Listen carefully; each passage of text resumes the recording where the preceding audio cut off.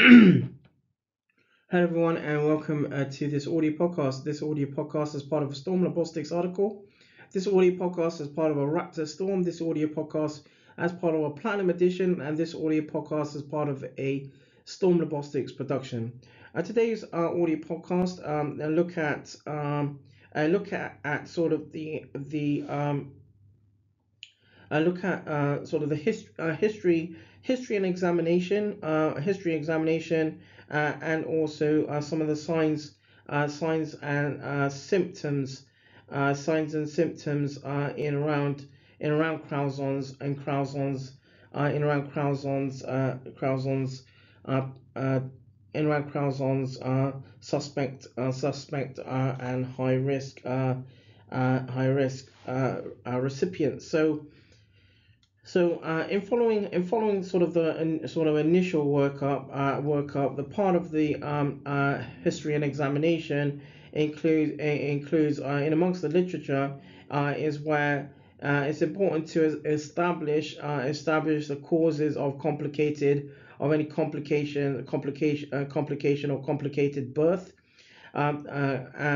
The sort of duration of gestation, the duration of the gestation duration, the birth weight, and also additionally the history of the infant's sleeping position, which is paramount in differentiating craniosynostosis from plagiocephaly without synostosis.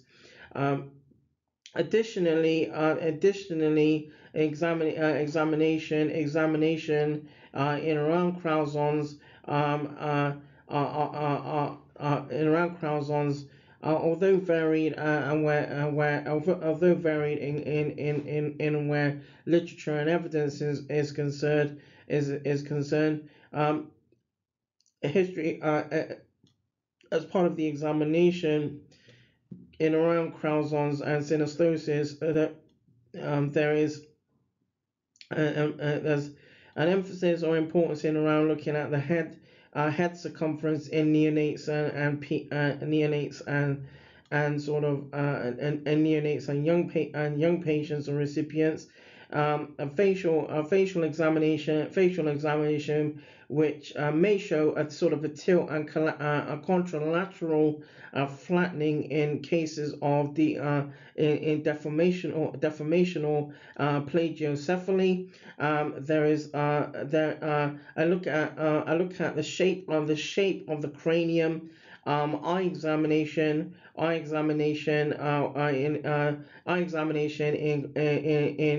in association to ICP or intracranial pressure, orthodontic examination, and again where orthodontists tend to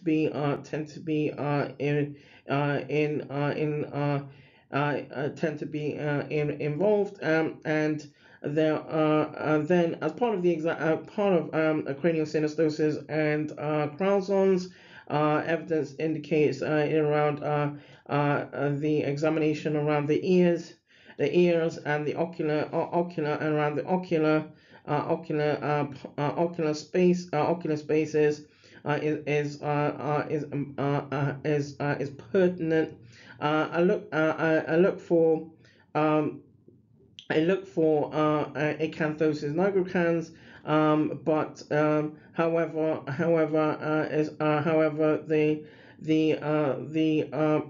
the symptomology around acanthosis nigricans are not always apparent in all cases of Crouzons, or all cases of where Crouzons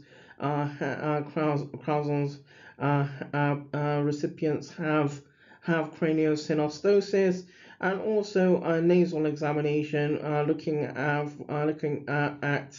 in around the development of the nasal area.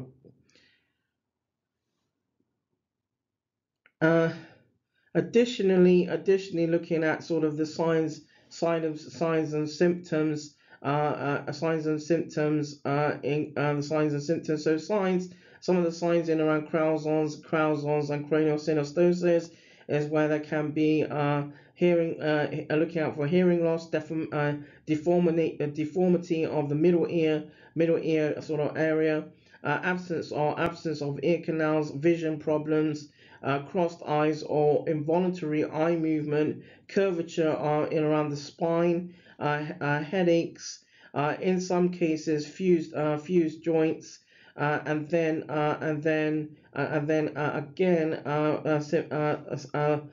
looking at signs in around for acanthosis nigricans.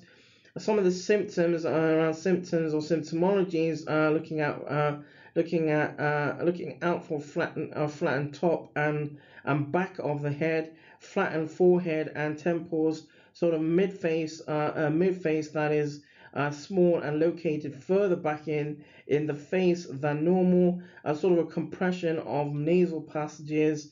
Nasal passages are often causing a reduced airflow through through the nasal area, a misalignment of teeth, high arched, narrow palate, and or a cleft palate. That draws this audio podcast to a close. This audio podcast as part of a Ztorm Robotics article. This audio podcast as part of a Raptor Ztorm. This audio podcast as part of a Platinum Edition. And this audio podcast as part of a Ztorm Robotics production.